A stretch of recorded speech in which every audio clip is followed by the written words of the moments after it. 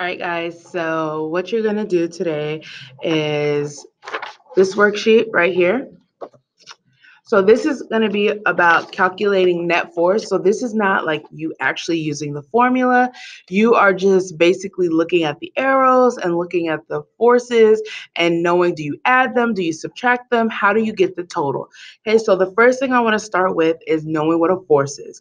So force is a push or pull, okay, and you do it upon an object. So you could push an object, you could pull an object, okay? And there's all types of forces around us, including friction and gravity and the own force that we put upon objects.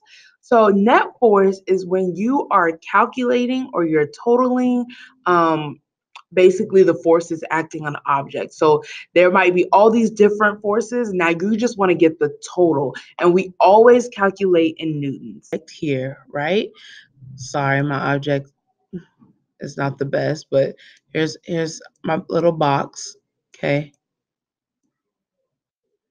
So we have this object here, and then we have a force going this way, pushing the box, a force going this way, pulling the box. Okay. Then we have another object, right? We have someone pulling and someone pulling. Okay. So in these two examples, what we have is two forces that are going the same way. So this one's going to the right, this one's going to the right. This one's going to the right, this one's going to the right. Okay, so example, let's say somebody is pushing the box with 2 newtons, somebody is pulling the box with 3 newtons. Because it is going the same direction, all you have to do is add, okay? Even over here, you would do the same thing. You would add them, okay? So for 2 plus 3, the net force or total force would be 5 newtons, okay?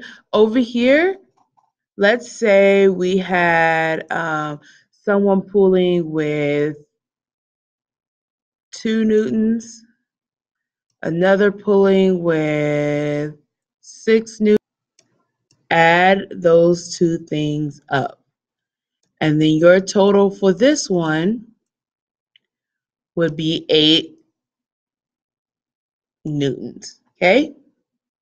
So that is when two forces are going in the same direction. So they both could be going up, they both could go to the left, to the right, or down, okay? Now, if I show you an example, two objects with opposite forces.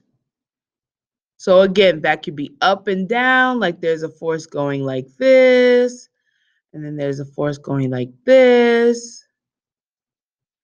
There could be a force pushing this way, and then a force pushing that way.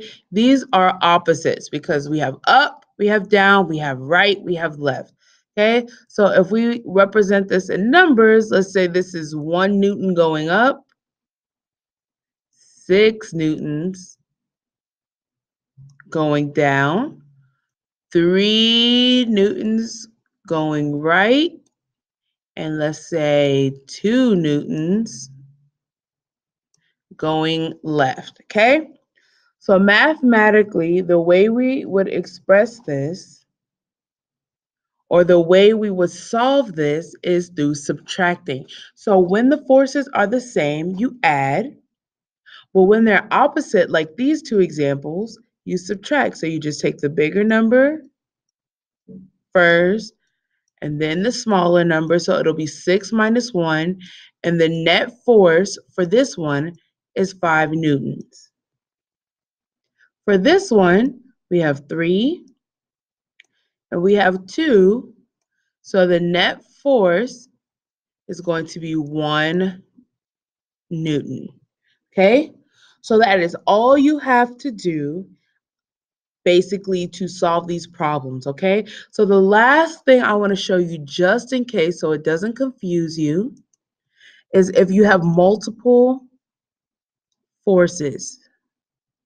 So let's say we have a force going this way, another force going this way, and then a force going this way.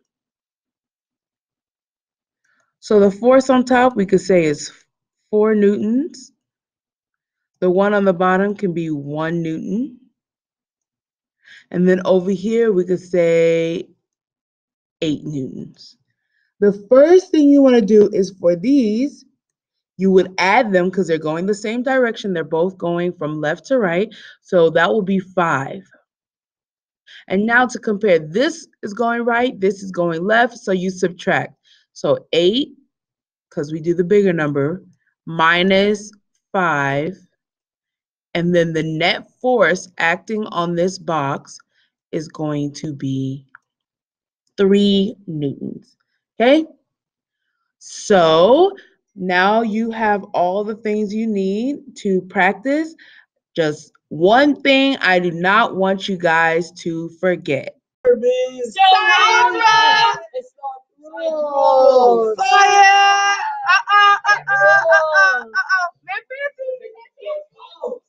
Fancy! Science rules! Science rules! Yeah. Science rules! Science rules! Yeah, ridiculous. Okay.